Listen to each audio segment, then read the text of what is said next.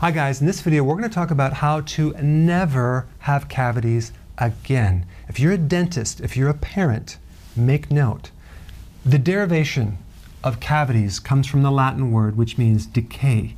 And it's just bizarre to me to think that a small child or even a teenager that young would have a part of their body in a state of decay. So is it that they're not brushing enough or flossing enough, or maybe it's not enough fluoride, right?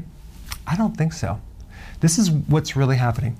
If you think about the enamel around the tooth, it's stronger than steel. It would take something very, very powerful to disrupt that. So what's really happening to the enamel, which is bone tissue, is we're getting a demineralization, which we're leaching out calcium and phosphorus.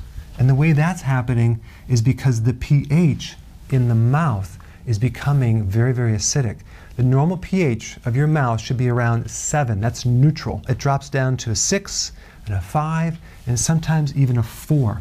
So acids have the capacity to break down bone tissue. But if we go earlier, there's an excessive amount of a certain bacteria that's doing it. Streptococcus mutans and lactobacillus.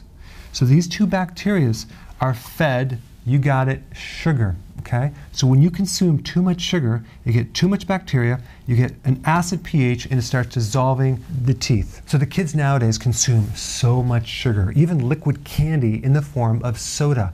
And I was that kid. I consumed so much candy. In fact, every single tooth in my mouth had a cavity.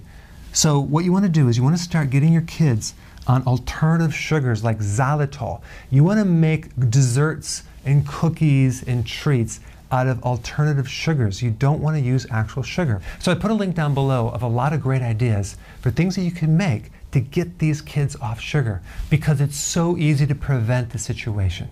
So we don't necessarily want to deprive the child. We want to replace what they're eating with an alternative sugar like xylitol or erythritol or stevia. Click the link below and start making these recipes. Thanks for watching. Hi guys, listen, I want to thank you so much for your wonderful comments. And I want to ask you if you wouldn't mind giving me your review on Google. I put a link down below. I'd really appreciate it.